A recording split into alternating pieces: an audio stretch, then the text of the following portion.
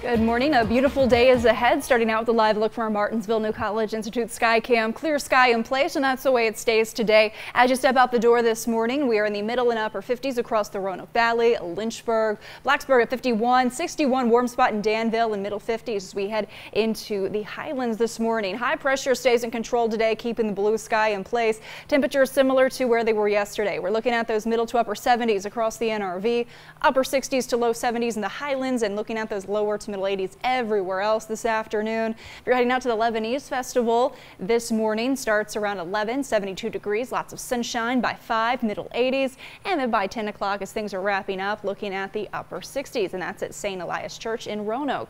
Overnight tonight, pretty clear and comfortable, low humidity, low to middle 50s for those overnight lows, and these lows happen right before sunrise the next day, so that's what we're waking up to early tomorrow morning. If you're heading out to the lake tomorrow, we're looking at those middle to upper 60s at 9 a.m. At 11, mid 70s already, so we're warming up very quickly into those low and middle 80s by 4, staying sunny all day at the lake tomorrow with fairly low humidity. Now, if you're heading out on our Sunday, that's when we do have a chance for a couple of thunderstorms late in the day. If you head out in the morning, I think you are good to go, but after about 3, 4 o'clock in the afternoon, we could have some showers and thunderstorms developing. Here's the hour-by-hour look starting at noon on Sunday. Still enjoying some sunshine. Notice the southerly wind in place. We're going to have a warm front gradually creeping in from the south. So after about 3 o'clock in the afternoon, we could see a couple of those thunder showers developing, especially along and south of 460, but overall widely scattered. Everyone has a chance for a shower or thunderstorm late in the day Sunday, but most of your weekend is looking okay.